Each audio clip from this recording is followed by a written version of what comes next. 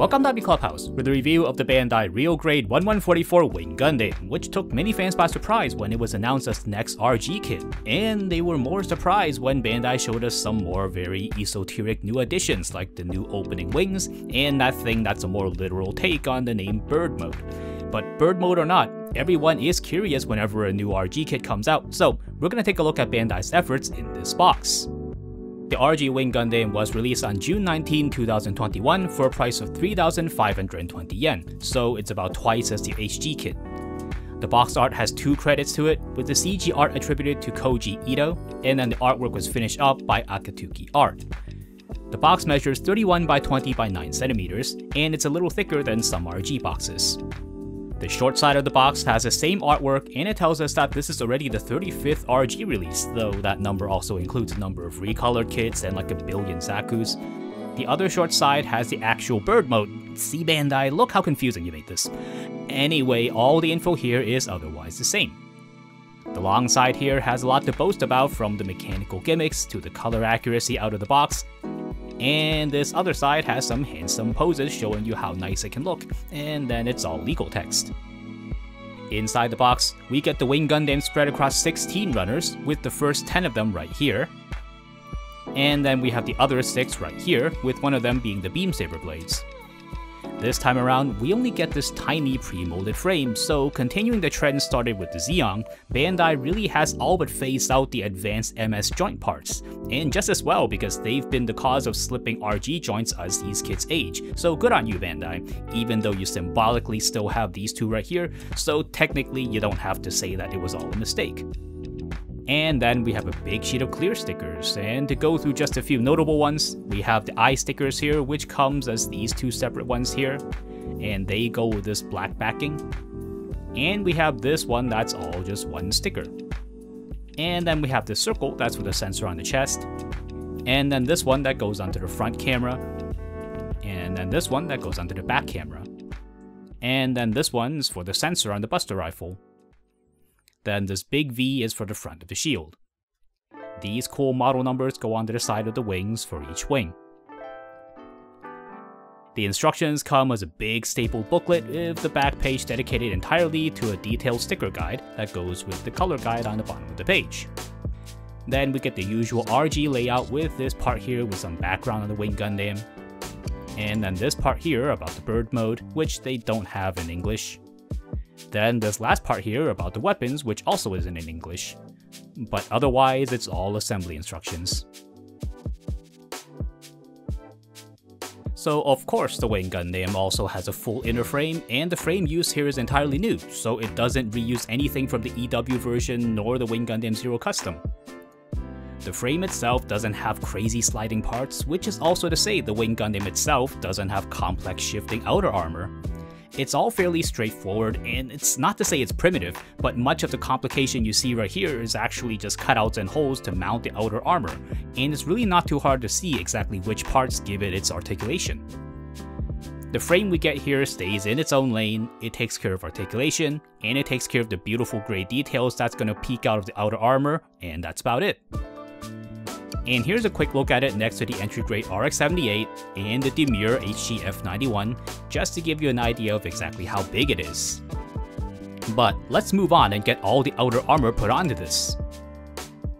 And here's the frame dressed up into the Wing Gundam, and here we can better appreciate just how much of the frame is used for all the great details that's all around the Wing Gundam. This is something we expect from the RG line, and here it's done as well as always, like on the lower torso here, which, if we bring in the high-grade Wing Gundam, we can really see the world of difference all that detail makes. But let's not jump too far ahead just yet, we're gonna see this HG kit again later. The circles on the shoulders here look great with the gray detail, and the machine cannons on the shoulders are done in gray as well, and the vents here are, of course, gray. Which, to the HG kit's credit, it is also color separated in that darker blue. And if we take the head apart, we can also see the detailed color separation that gets us the gray Vulcans on the head, with the clear eyes and the head cameras on the front and the back. I know it's nothing that groundbreaking for an RG kit, but we may have been a little bit spoiled by how intricate all of these kits are. I mean, this is the sort of stuff we pay all that extra money for. And while we're on the topic of colors, the white is done in 2 tones, as is tradition for RG kits, with this off-white being the main color that we mostly see, and then this minty cool blue being the highlight color. It's quite understated on the Wing Gundam, and we really only get this clashing double tone here on the leg and nowhere else. The shoulder is in the mint blue, but it sits all by itself. One more thing about the colors is the blue right here. The HG kit has a more TV accurate deep dark blue, and the RG kit has a new sky blue. If you look at it by itself, it looks just fine and you're never gonna notice anything wrong with the Wing Gundam. But side by side with the HG, you'll really notice how different the 2 colors are, and you're gonna have to be the one to decide which one you like better. Now, something else people have been talking about a ton online are the proportions of the kit, and it's not everyone's cup of tea.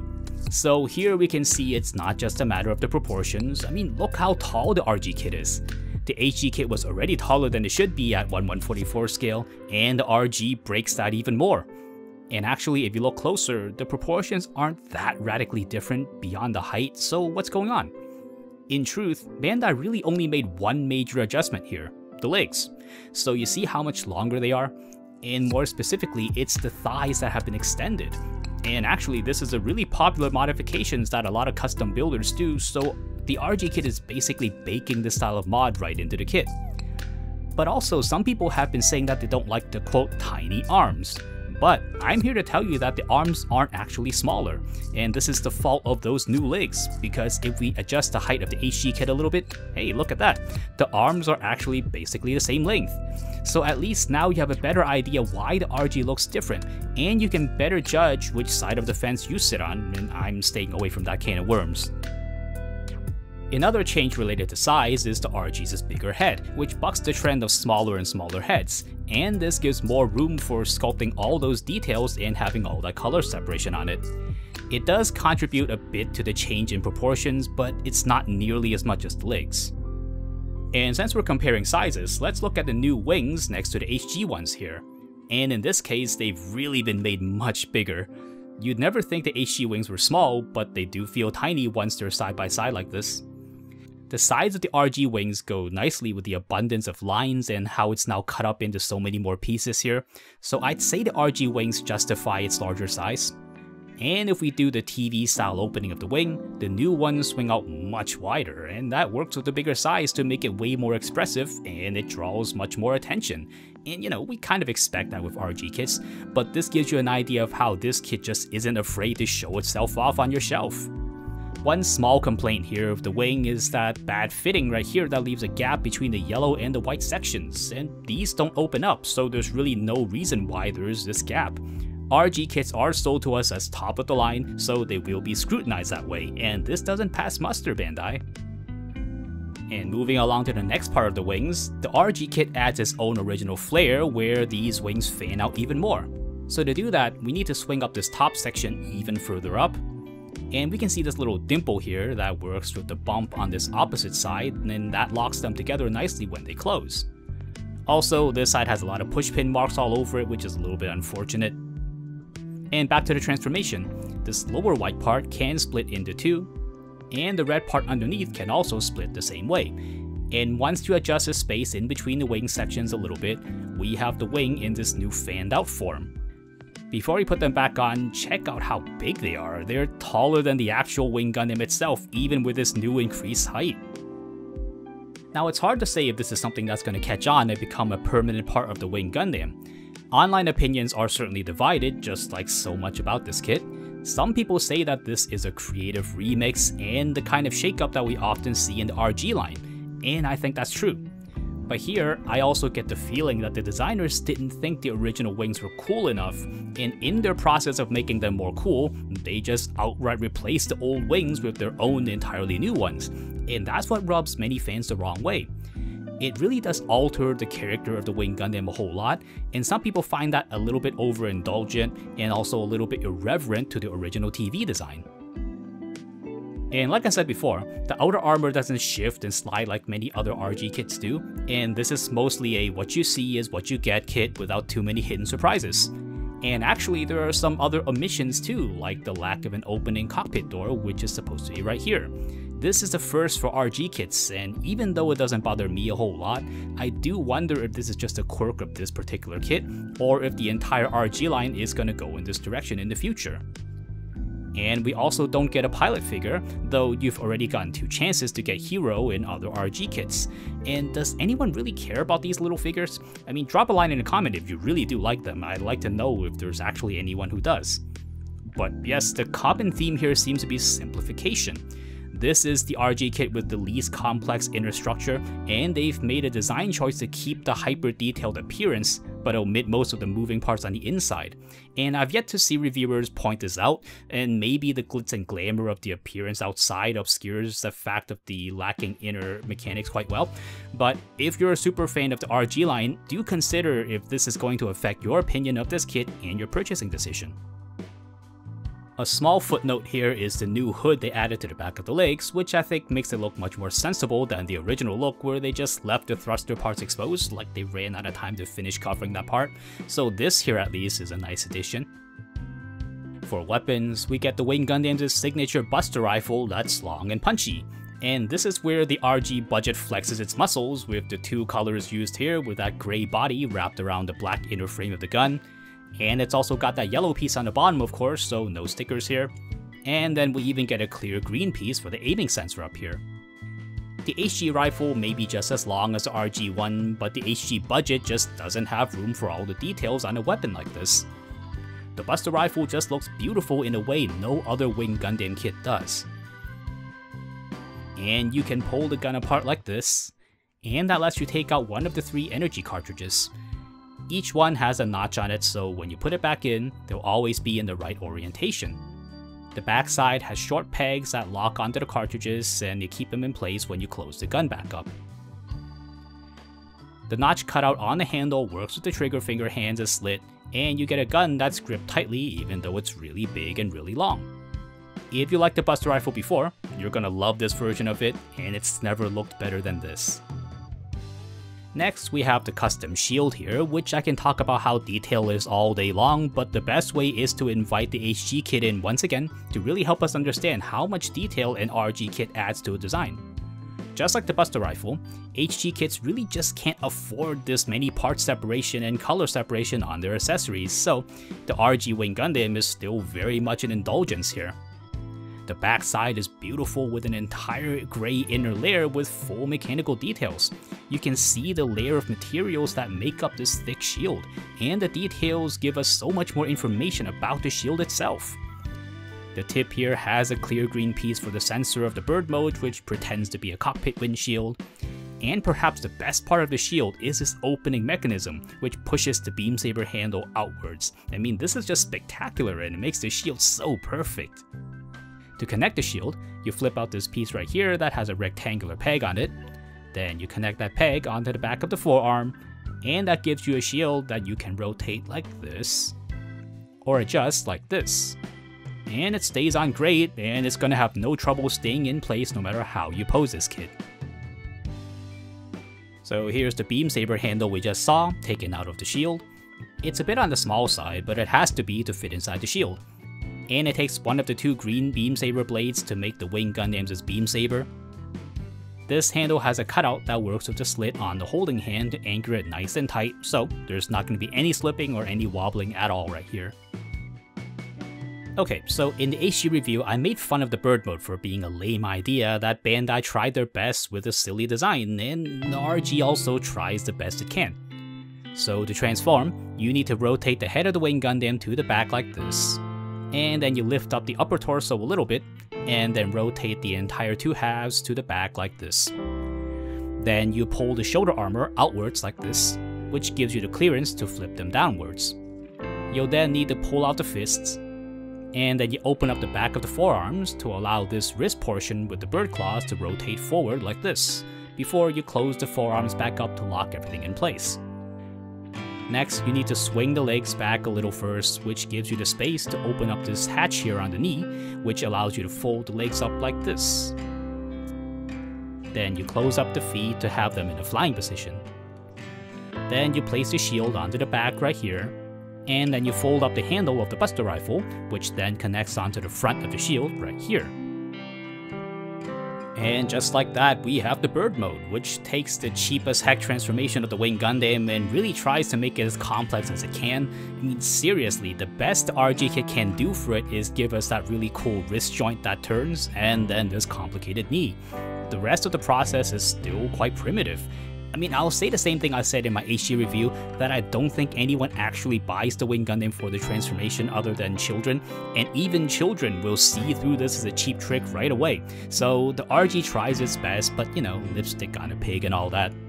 And here's a quick side-by-side with the HG bird mode in case you were curious. They don't look that radically different, and the smaller wings on the HG doesn't seem to affect the looks of it much at all. To be honest, they both look perfectly nice, and if you really do like the bird mode somehow, they are both really good renditions of it, which is actually really high praise for the HG kit if you think about it. But then the RG designers just wouldn't leave well enough alone, and they added this thing here which they were too ashamed to name. No, seriously, this eagle thing doesn't have a name. In fact, it doesn't even have instructions. Seriously, I thought I was mistaken, but they were so embarrassed with this idea, they didn't even want to teach you how to do the transformation. But I'm not letting them get away so easily. So, first we're gonna take the legs, and we rotate them back towards the front like this. And then we adjust the arms and the claws a little bit to make them look like they're in motion rather than locked in place. And then we turn the shield down so it looks like a head on a neck. And then we fan the wings out fully. And that gives us the more bird mode, or whatever they might call it, of the Wing Gundam, which is every bit as stupid as it looks right here. I mean, really, I'm not gonna mince my words right here, it's pretty stupid. I mean, not even Bandai wants you to try this. This is what kids do with their toys when they've gotten bored with it and they just invent their own things out of it. And I don't have to tell you that people online have already made fun of this a whole ton. With the kit in hand, the final verdict from me is, yes, it deserves all that ridicule. But you know what I think this is? And I kind of hope someone at Bandai watches this, but you know, of course they won't. I think some executive or some important person was checking the prototype and they accidentally made this, and he thought it was really cool and he was really proud of himself, so he just then made the people under him put it in as a thing. And you know why I think that? Because I went back in time and I made the HG kit worse by doing this. Yes, the HG kit is perfectly capable of doing this as well, so there's absolutely no extra engineering needed. I mean, I'm sorry HG Wing Gundam, you don't deserve this, but the people need to know. The lack of instructions and it not having a proper name has to be signs of very unwilling designers that were forced to do this against their wishes. Which brings me to a bigger tinfoil hat conspiracy here, and you know, indulge me for a little bit. I think this kit has a bit of a troubled development behind its closed doors, what with the simplified structure and all the omissions and this eagle thing. And they actually announced the real grade high new Gundam even before this poor kit was out, which they never do with any other RG kit. So I'm personally quite convinced either that this is a sign of some corporate infighting, or Bandai just sucks at being Bandai. Let me know what you think, or if you think I'm nuts or something. Okay, crazy tangent aside, we get a couple of hands here with this kit, with the closed fist here, and the holding hands, and the open palms, and then one trigger finger. The closed fists are rare on HG kits, but they're more common on RG and MG lines. So some people really prefer these hands without the big gaping holes on them, and these ones here look just fine. The holding hands are the default for nearly all kits, and we've already seen their slit that can hold a beam saber, and again, these are nice sculpts and they work perfectly fine. The open palms are always great for posing, and the ones here are, again, nicely sculpted, as we'd expect from an RG kit. The trigger finger hand is for the right hand, and the index finger is actually raised a little bit, which we can better see if we bring in the holding hand here for a side-by-side. This is fine too, and overall the hands just don't have anything particularly wrong or notable about them really. For the articulation, starting from the top, the head looks upwards this much, and downwards only a little bit. And it turns side to side until the head hits the collars, though if you move it a little bit it does turn a full circle. The shoulder joint can swing out this much, and the arms can swing outwards this much. The arm can rotate a full circle as long as you move the wings out of the way, and this entire outer section of the chest can swing out on an arm for some very extreme reach across the chest. The forearms can rotate a full circle, and the elbow can bend a whole lot, but the claws block its full bend. The hands can be adjusted on their ball joint, and they can rotate around a full circle. The waist bends forward this much, and it doesn't really bend backwards at all. And if we don't lift the waist up, it only turns a bit to each side before being blocked by the armor. The skirt armor swings up less than you might think, but the side skirt can go up really far. The side skirt's on a pivoting arm as well. The back skirt is articulated, and it swings up this much. The legs swing outwards this much, and the entire hip lets the legs swing forward a little bit like this.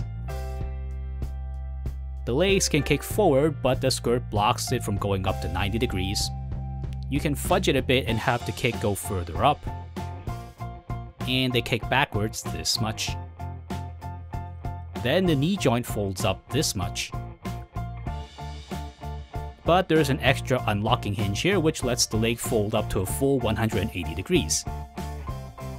The feet swing up this much. And they swing backwards this much. There's also a toe bend that's used for the transformation. And they swing side to side this much. And as a footnote, the entire wing assembly can be adjusted a little bit here, and the thrusters here can also move. This little bit on the back skirt here can also swing out unhinged, but it's not clear exactly what this is supposed to do. Maybe it's more a sign of a troubled development maybe. The front skirt limits the legs, and that's a rare flaw that we don't often see on RG kits, but otherwise the kit poses just fine and it's gonna do everything you're gonna want it to do. The joints have some friction to them, so they tend to jump and stutter rather than slide smoothly, so it can be a bit hard to do small adjustments, but really that's nothing new to the RG line. Coupled with the new wings, this kit is very expressive, and the range of articulation works nicely with the level of detail of the kit to look great on display. For size comparisons, here's the entry grade RX-78 once again, and here's our upper end benchmark, the high grade new Gundam. The HG Wing Gundam is exactly as tall as the RX-78, even though it's supposed to be quite a bit shorter.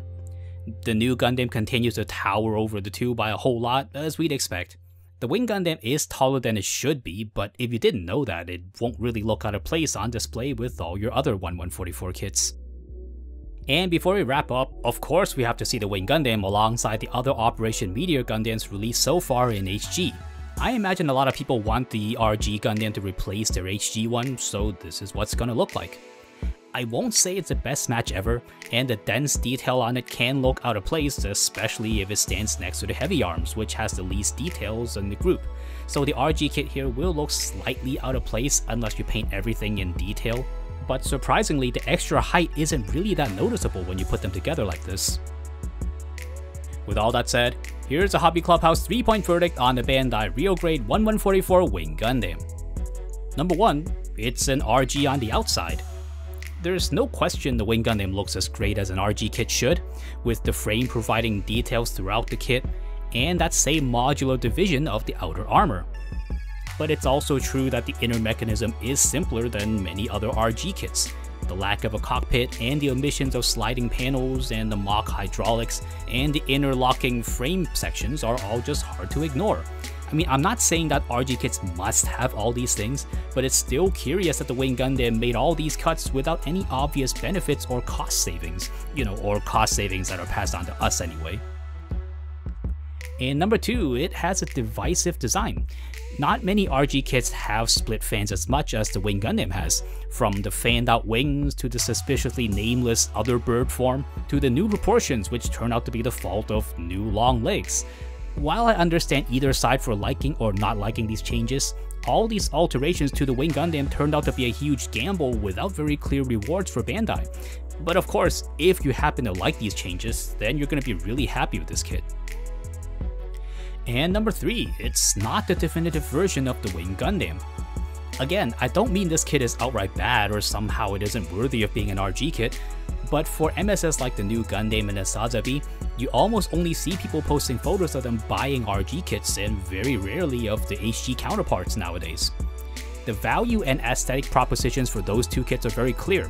While the HG kits aren't entirely obsolete, those RG kits hold very clear advantages that many fans seem to prefer. Now, going back to the Wing Gundam, I'm not so sure I can so handily tell you that it replaces the HG kit. Yeah, I know the HG Wing Gundam is a lot younger than the new and Azabi HG kits, but still it's 8 years old now and it only has half the budget as the RG to work with. And I'm not so sure I can so clearly tell you that the RG kit gives you twice as much enjoyment as the HG kit. I mean, it does nearly everything better than the HG version, but there isn't really much that we don't already get on the HG, maybe other than the opening wings. I mean, it's not us being spoiled. This is what Bandai markets to us, and they're not afraid to charge us the extra money for it, so you're gonna have to see if the RG Gundam is really worth that extra cost for you. So that's a review of the RG Wing Gundam, a much anticipated kit that can go from wonderful to unoffensive to downright flawed depending on who you ask. So hopefully this has helped you decide where you fall for this kit and if this will be your next model purchase. Thank you so much for watching. Come check us out on social media with updates on upcoming videos and sneak peeks at future projects. Links are in the description below. Or hang out here some more with one of these other videos like the review of the high-grade Wing Gundam that you saw earlier. But before you go, don't forget to like, subscribe, and hit the bell icon to be notified of new videos on Hobby Clubhouse, and I'll see you next time.